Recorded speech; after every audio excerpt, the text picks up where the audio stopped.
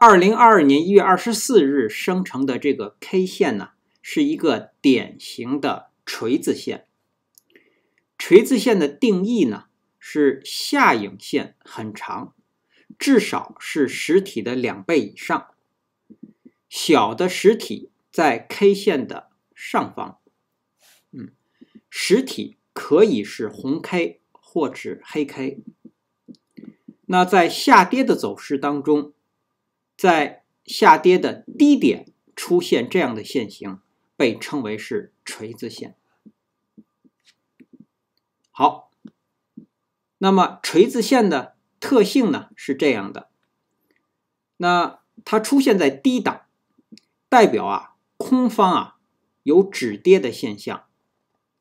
那股价下跌到最低点，然后出现了上拉的多方力量，最后呢收盘股价被拉回到接近开盘价。好，我们看看当日的分时图。当日的分时图我们会看到它是跳空的低开盘，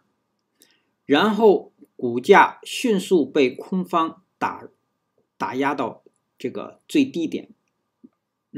那这时候出现多方的力量，股价被拉回，但是在当天呢，多空双方是拉锯是比较激烈的，那股价又被打回到最低，然后慢慢的回升，最后收盘价收在了开盘的上方。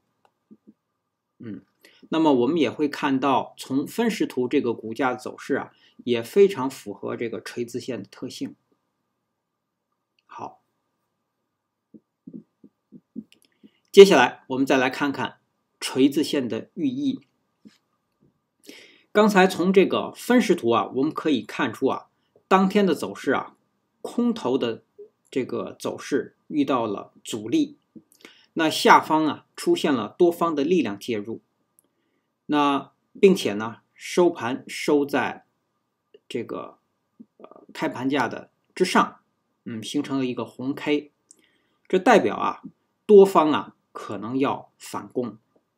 但是这样的 K 线呢，它需要次日的走势来确认，也就是说它的反弹是否成功。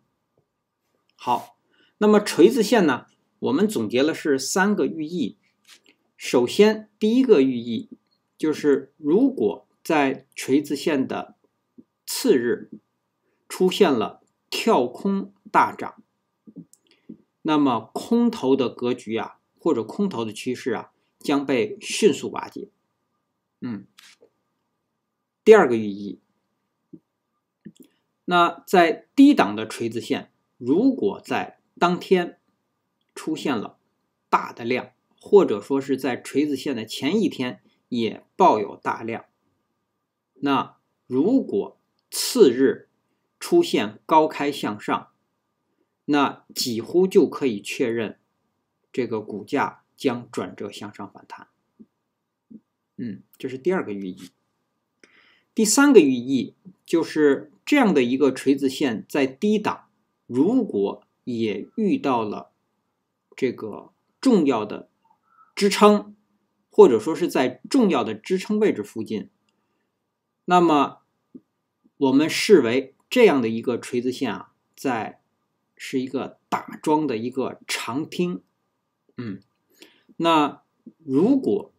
也就是说后续继续出现一个打桩的锤子线呢，